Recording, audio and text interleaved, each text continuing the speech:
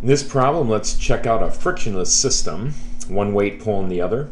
Let's get the tension and weight 2 in terms of weight 1. We got a 12-degree angle for the ramp, frictionless pulley, cannon, and that's pulled by a very bad monkey, which I'm sure you'll agree with me needs to be punished. I mean severely, like corporal punishment, you know what I mean? Alright, so free body for the monkey. So we have x and y coordinates I'm establishing here. We have weight 2 is the monkey. The tension acting upward.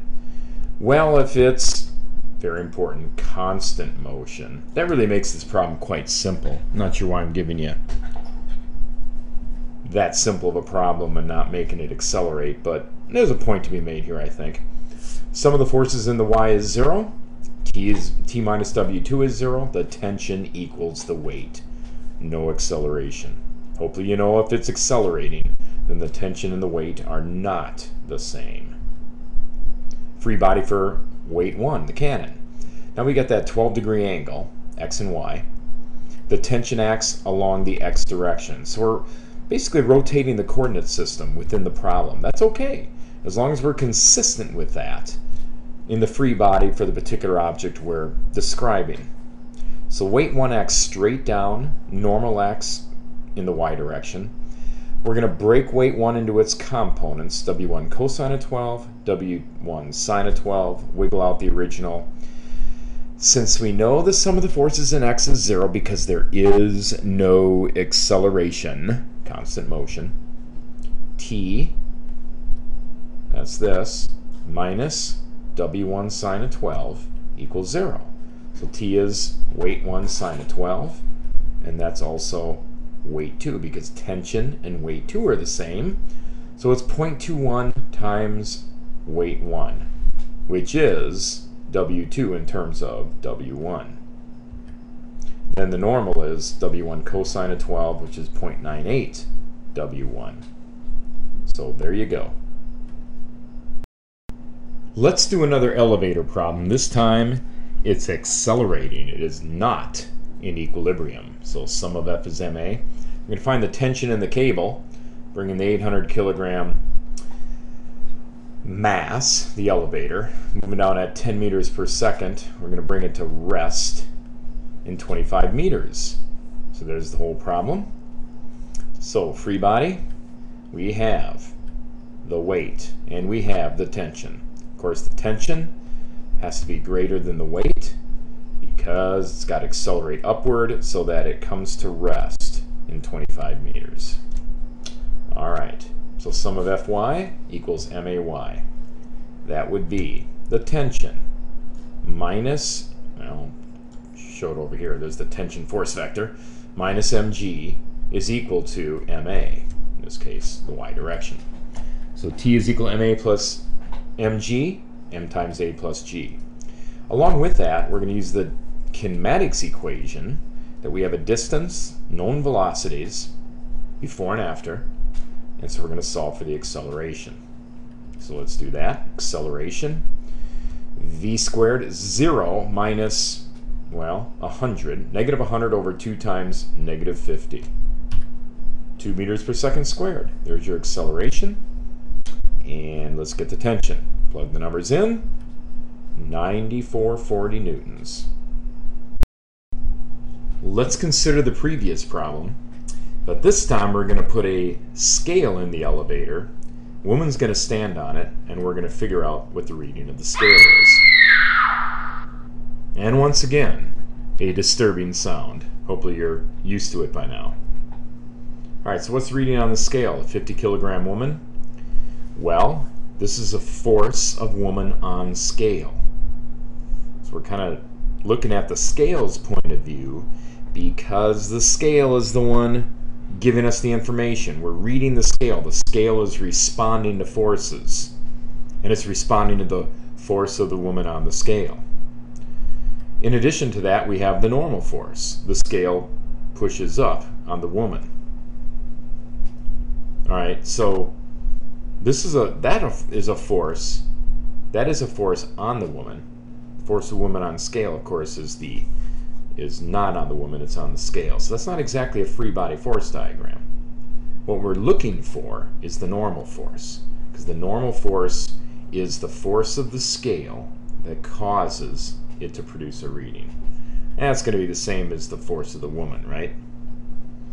So, free body force diagram on the woman, we have the weight of the woman, 490 newtons, and the normal force. So there's a free body. Now, the acceleration was 2 meters per second squared, and the sum of the forces in the y is ma, which is the normal, this force, minus this force, which is ma, and therefore the normal is m times ay plus g. Plug the numbers in, out pops the number. Now that's 590 newtons. Make note that that is greater than the weight of the woman of 490 newtons. What that is the apparent weight that the person experiences as a result of this additional force from accelerating the mass. In addition to mg, you have the ma, and a person feels the force that the scale reads. It is the apparent weight. All right, so let's check out this frictionless system. Find the acceleration and tension of a spider web. There's our cannon. And our new friend, the spider. So, free body diagram for M1. X and Y defined. We have weight, we have normal, we have tension. Acceleration in the X direction. Sum of those forces in the X is tension. So tension is MA. MAX in this case. Sum of Fy is normal minus M1G, which is M1AY, which is 0. Free body for M2. So we again define our coordinate system.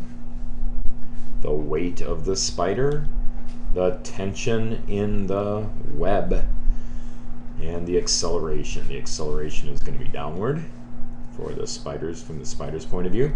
Sum of Fy is M2G minus T, which is M2A. Now, we have these two expressions, the sum of the forces in the Y and the X, but really this is just a transposition, so to speak, from the X direction to the Y direction. These accelerations are really the same thing. Okay? So what we're going to do, I'm going to add these.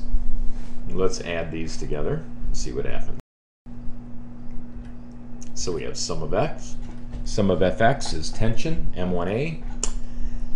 Fy, M2G minus T equals M2A. Let's add these. So if we add them, then on the left-hand side, the T's go away. And we have M2G equals M1A plus M2A. Notice I dropped a subscript because AX and AY are the same thing in this case. So that's M1 plus M2A. And we have our formula for acceleration. Now, I want to admit that I've complexified this solution just a little bit.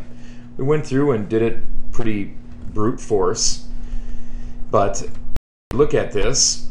If you look at the original picture, you can recognize that A is equal to sum of F over M. Well, the sum of the forces acting on the system is M2G, the weight of the spider, divided by the total mass, which is M1 plus M2. So you could write this expression down just by inspection.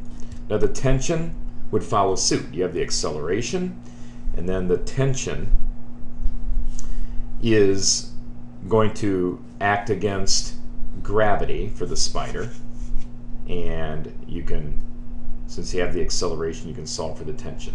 But let's go ahead and finish this problem. T is M1A, and so let's just go ahead and substitute that acceleration in for A. And there's the wonderful result so coveted. And let's do this fun problem. The acceleration as determined from the angle read off of a protractor of an accelerating object. So we're going to accelerate this protractor. And the angle alpha is going to be the angle that the object is swinging, basically in the opposite direction of the acceleration.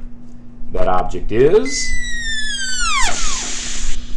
a little bug. So let's do a free body, x and y. So we have the weight and we have the tension, and that is a free body force diagram for that bug. Those are the two real forces acting on it. Alternate interior angles, this is alpha from the vertical. So here is the x component of t and the y component of t.